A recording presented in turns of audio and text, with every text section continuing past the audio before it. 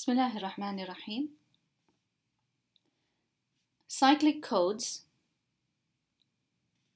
Cyclic codes are linear codes, but they are special linear codes. What did we say again are linear codes? If you take one valid code word and you XOR it with another valid code word, you get a third valid code word out of it. In a cyclic code, let's say this is a valid code word, okay? This is a valid code word.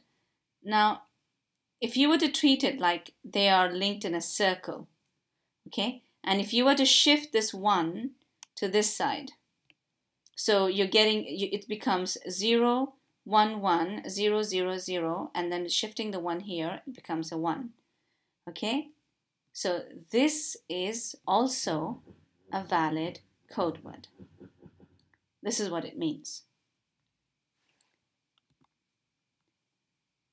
Cyclic codes are used to correct errors.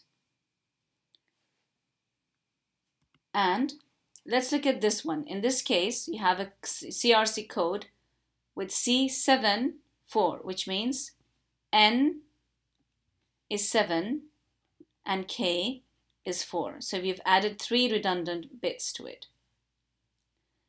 Take any code, okay? Shift it 1 to the left.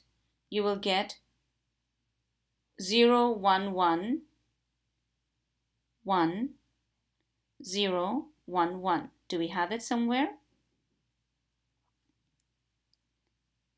0, 1, 1,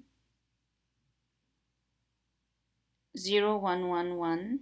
Where is that? Yes, we do. Should be 0, 1, 1, 1, 0, 1, 0. Yeah, I actually got this wrong. So it should be 0, 1, 1, 1, 0, 1, 0, because we've taken the 0 and put it to the other side. So do we have 1 here? Yes, we do. There you go. Shift it again. 1, 1, 1, 0, 1, 0, 0. 1, 1, 1, 0, 1, 0, 0. Shift it again, and so on.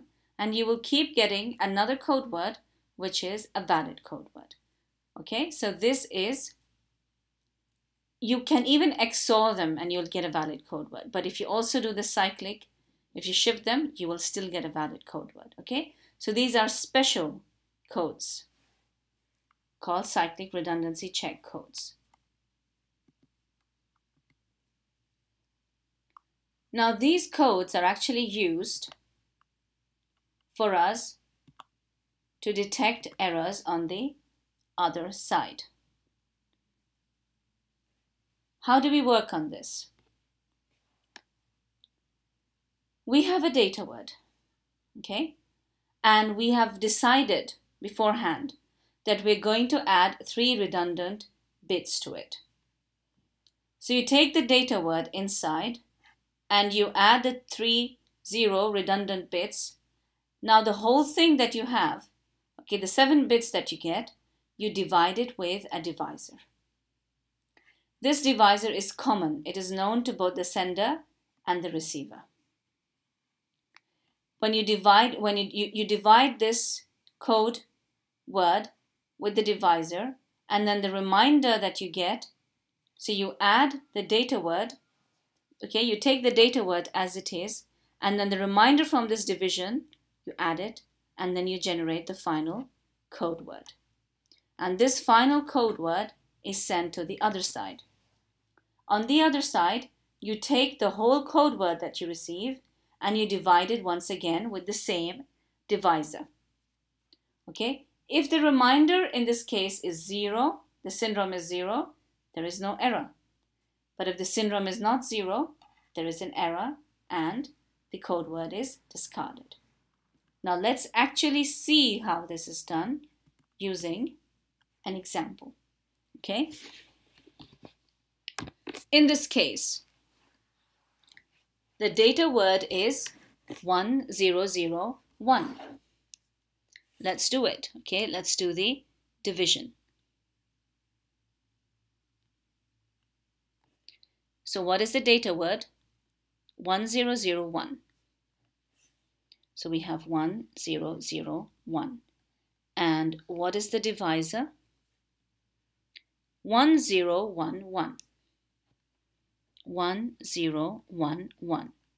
And how many bits are we supposed to add? 3 redundant bits, 0, 0, 0. All right, now we're going to start doing the division. In division, you take these first 4 bits first. If it begins with a 1, you put a 1 there and you take these 4 bits down like this. And you do the XOR. 1, 1, 0, 0, 1, 1, 0, 0, 0. And then you will take the next bit down. Look at it again. It's beginning with a 0. So you're going to put a 0 there and you will put all zeros and you do the XOR again. 0, 0, 0, 0, 1. Take down the next 0 bit. Okay? It's beginning with a 1. So you're going to put a 1 there and take this divisor down again.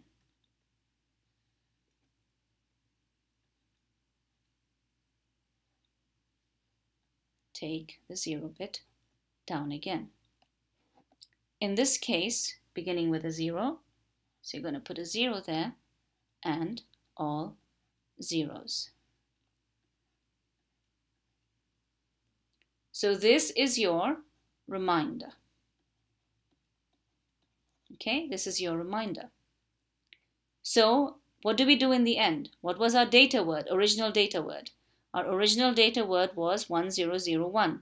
Now to this, you're going to append this reminder, 110. And then this whole thing, you send it to the receiver. Okay, the whole thing is sent to the receiver. So there you go, 1001, 110, just as we got it. All right, and the whole thing is sent over to the receiver. Now at the receiver, what do we do? At the receiver, we're going to take this number 1001, 110, and divide it again with the same divisor. Let's do it.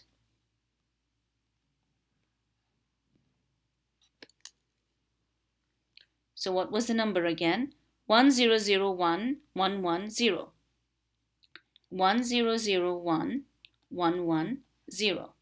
And we are using the divisor, which is the same number, 1011. Once again, look at the first 4 bits. It starts with a 1, so you're going to put there 1011 and a 1 there. 0, 1, 0. You don't consider the last one, okay? You leave that. You only consider the 3 bits from the right hand side. And then we're taking down a 1. Begins with a 0, so you put a 0 there and you take down 1, 0, 1, 1. 0, 1, 1. Take down the next 1.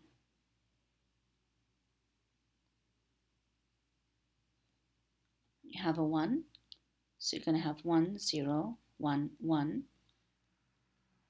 0, 1,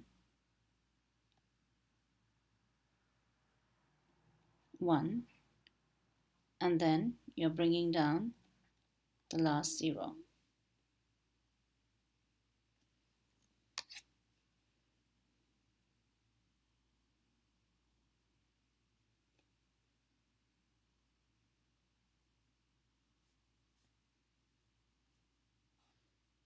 I'm just trying to see if I've done something. Yeah, I've actually gone wrong in here. You see, we started with a 0, so I should have taken a 0 here. Sorry, let's just do this again, okay? Let's just do this again. So we're having 1 0 0 1 1 1 0, 1 0 0 1 1 1 0, dividing it by 1 0 1 1. Okay, so you're taking the first 4 bits, starting with the 1, put a 1, 1 0 1 1, 0 1 0, take down the 1. It's starting with a 0, you put a 0 and you take all zeros here. 1 0 1 0 1, bring down the next 1. You put a 1 and you take down this. You're going to get all zeros. So even if you take down the 0, it's still 0. So the reminder here is 0. The syndrome is 0, which means there is no error. Whereas in this case, we are seeing the second example, they're showing where it's been corrupted. So instead of 1001, we received 1000. When you do the division, again, you can do this by yourself, you will see a non-zero syndrome. In this case, we know there is an error and the data word is discarded. The next concept is polynomials. Polynomials are very easy. It's a very easy thing. You have here the binary word, right? You're simply going to represent this as a polynomial. So this one will be 1x to the power 0, 1x to the power 1, 0x to the x square, 0x cube, 0x to the power 4, 5, and 1x to the power 6. So you can actually represent this whole binary word as a polynomial. So this is going to be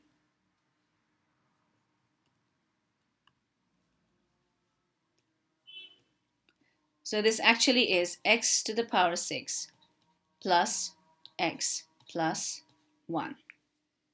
Okay, so this is a polynomial. That's all you have to remember about polynomials. And you have different types of polynomials that are used in different networks. The most popular being CRC 32, which is used in LANs. Our next video will be on checksum.